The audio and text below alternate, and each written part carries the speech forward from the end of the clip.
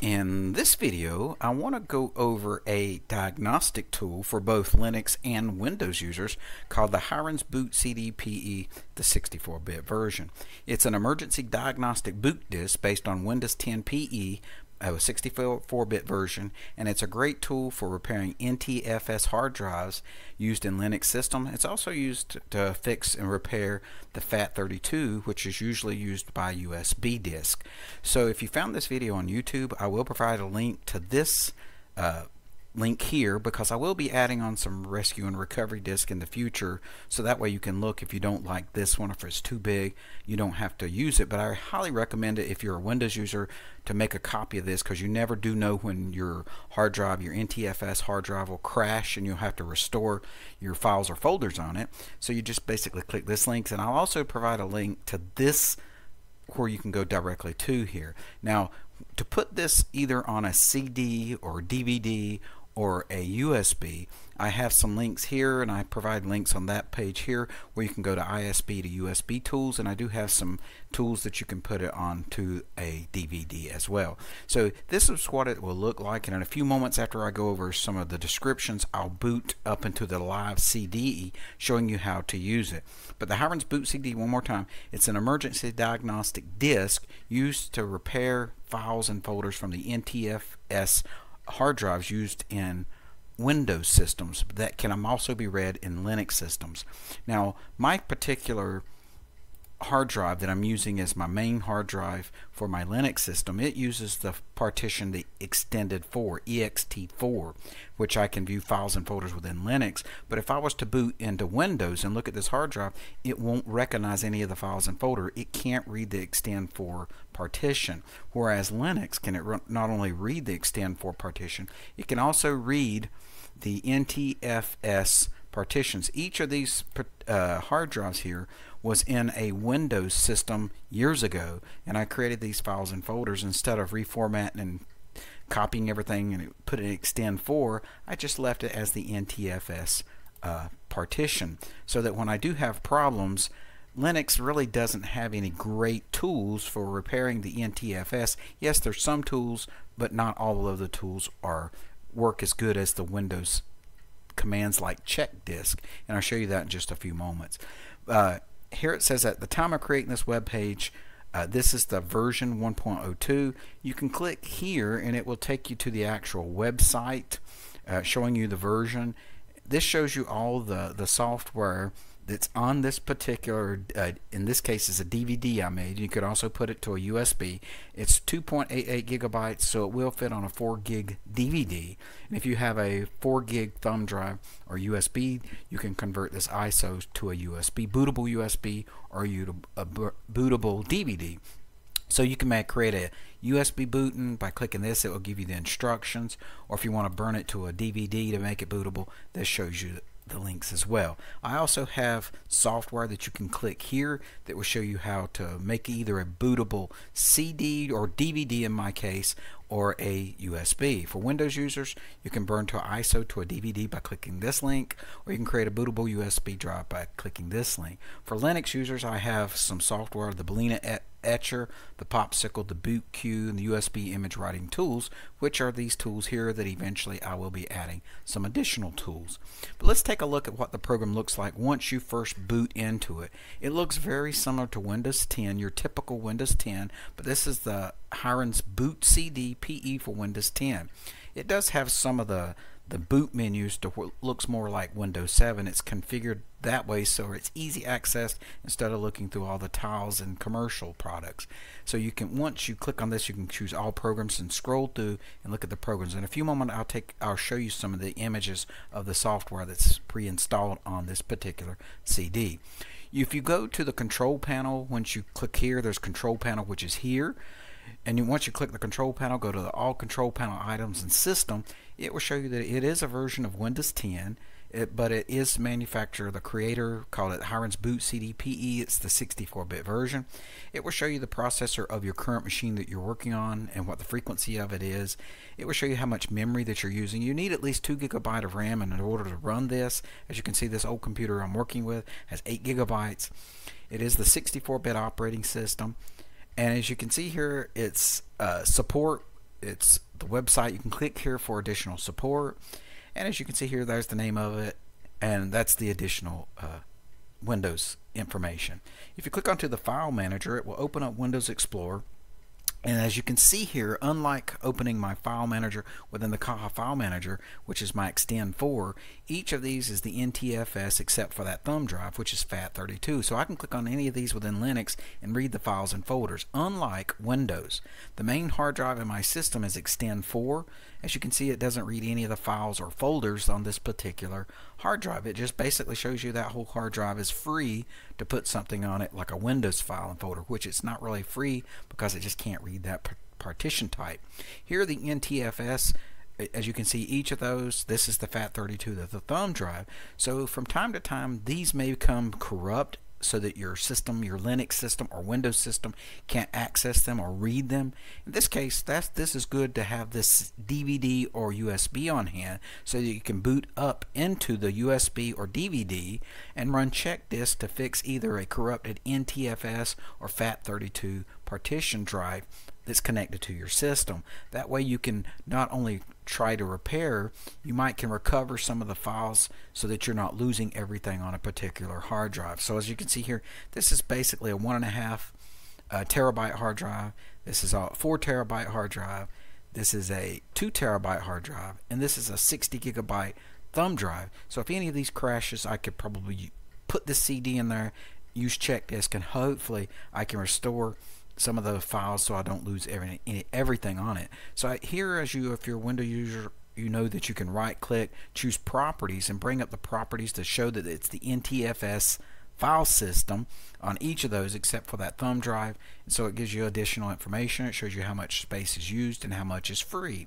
So this is your typical Windows Explorer. Now on this particular example, I will be using the USB flash drive for speed's sake, so if it was corrupted, how you can use check disk to fix a corrupted flash drive or USB drive. Now once you boot into it, you can click the Windows icon to bring up that looks like the Windows 7 on a Windows 10 type configured system. Now if you right click on the command prompt, say run as administrator, this allows you to access the drives, and as you can look up here, you can see the drive letters, and this makes it where it's easier to see the drive letters. This is drive C, drive D, drive E, drive F, and drive G. Now I'll be scanning the drive F since it is the smaller of them, because some of these big terabytes, it may take several hours to several days to completely run the scan and to repair all the corrupted files. So it depends upon the size and how much damage is to the disk on how much time it takes. But once you right click and run as an administrator, you're then ready to put the command check disk into this particular command. Now you don't just put check disk and press enter. It will run on the hard drive. In this case will be the X drive, which is the actual bootable DVD. So you don't want it to run on that particular drive. You want it to run on the drive that you're checking. In this case, it will be my drive F. So you're going to click and see which drive is the one that's corrupt.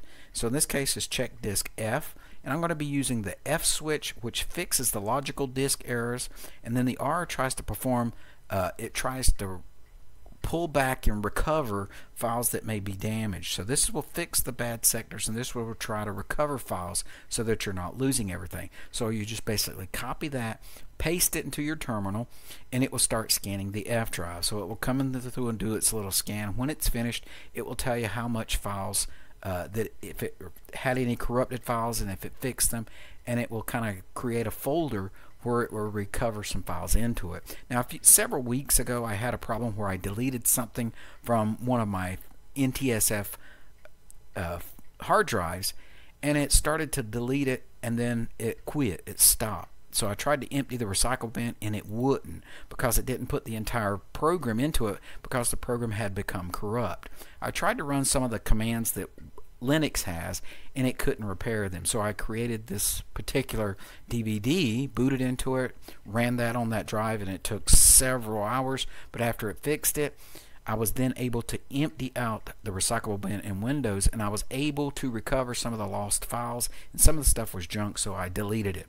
So in just a few moments I'll be booting into that, but before I do, let's kind of take a quick look through the menu if you would like to look at the menus before you actually download and put it on a USB or a DVD. You can scroll through and look at the particular programs that comes installed on this, and there's lots of recovery tools and backup files and diagnostic tools that you can use to repair your NTFS drives on your system. So again, even though this is a Windows type CD, it's used for Linux users that has the NTFS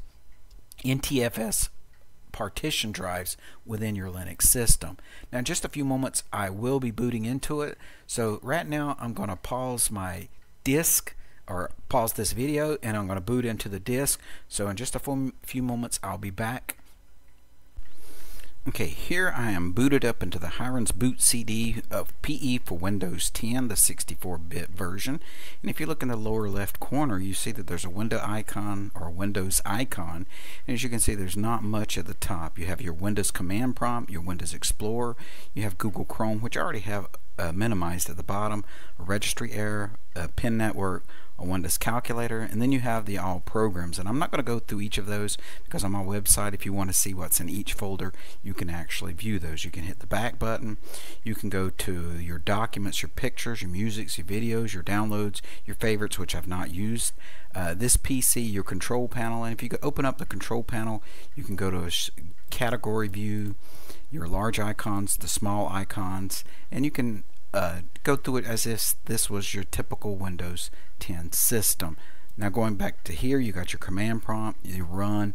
Now here you also have the command prompt. Let me open up the Windows Explorer for a moment to show you that on this particular system, and I'll maximize this.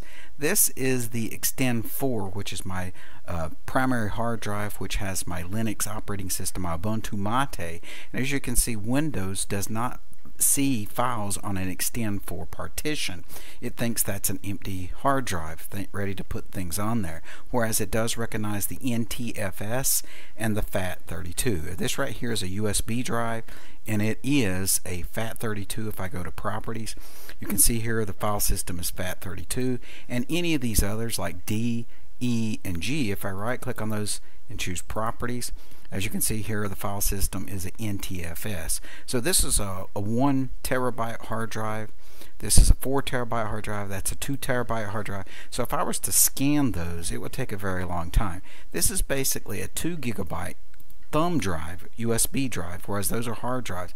So this is a FAT32, so it will work the same as it will these drives, but now in Windows you have drive letters, unlike in Linux. You know, that's associated a drive letter C, which is in Linux, it's not associated with a drive letter.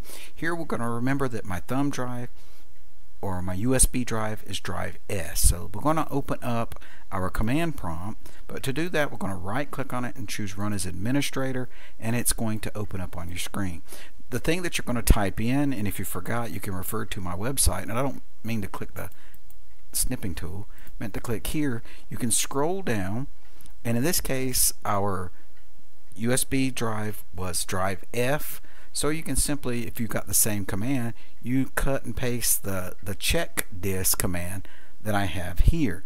You're going to have check disk drive F, and then you're going to use the /F for fix, and the R to recover the files that could be damaged on your system or possibly damaged on your system. So if you don't have access to a USB or a hard drive, you open up the command prompt, you type in the CHKDSK space, put the drive letter of the drive that you can't access, colon, which is the dot over the dot, space /F space /R, press the enter return key.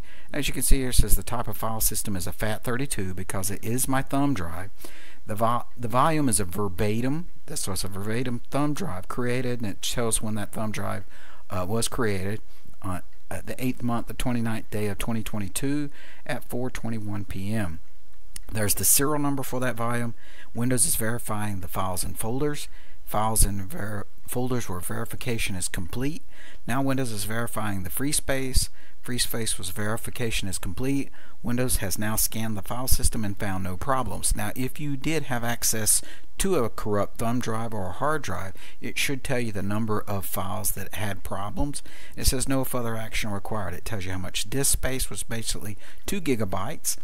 in 6 folders and 12 files and bytes available on the disk. So even though I do have 6 files or 12 files in 6 folders, I still almost have 2 gigabytes of free space. So it tells you everything you need to know. So if I really actually had a hard drive corrupt, which was either my drive D, drive E, or drive G, where I use the check disk drive F, you would put the drive letter of the corrupt drive. So this is what I used to fix one of my hard drives, and it was the same hard drive that would not mount. It was drive D. I was going through here cleaning off some files, and when I went to delete it and put it in the recycle bin or the trash bin, it put an icon in the trash bin, but then it stopped. I couldn't empty the bin, I couldn't restore the bin, and then when I tried to access the file from the drive itself, it would give me an error message. So what I did is I went check disk D space /F space /R, and it took a long time, but when it did, it created a folder, and actually it took what was in the trash, and so I could go here and empty out these folders, and when I did, I was then able to empty out the trash bin within my Linux system. And it also created a folder that I could look through and recover. It had a recover folder, and I think there it is, the recovery folder, and it actually allowed me to go through here and recover files that it found within the drive when it went through and did a recovery. So if you have a Linux system that uses the NTFS partition hard drives within your system, or that you connect to it and you can't access it anymore, then you might want to create this particular Hiren's BootCD PE64, because it will come in handy when you have to restore those corrupt files on the disk that was partitioned with the NTFS or FAT32. Now, as you can see here, the reason I chose the drive F is because it's a small USB that didn't take long to scan. So hopefully this makes sense to you, and hopefully if you're a Windows user, you'll create either a boot CD or a boot USB or a boot DVD, so that way if your Windows system ever collapses, you can boot up to either USB or the CD, and you can access those files and save them to another folder. Let's say, for example, you have a drive letter C in your Windows, and that's where your Windows system is. You cut your computer on and you can't access those. So here, if you got other hard drives, you could boot this up, access your drive C. In my case, since it's Linux, I'm not going to. Let's pretend like this is drive C. So I could click here, and then I could copy the files and folders to either an external hard drive or another internal hard drive, so that I can scan and repair it and fix your Windows system so that it will boot up. So this is a great utility tool, and I've just showed the check disk. I didn't show you all the other programs that's on this system that will allow you to recover. It allows you to work on your network, accessibility, security, startup items. In this case, there's no startup items. System tools. You have a lot of things that you can use to fix your system.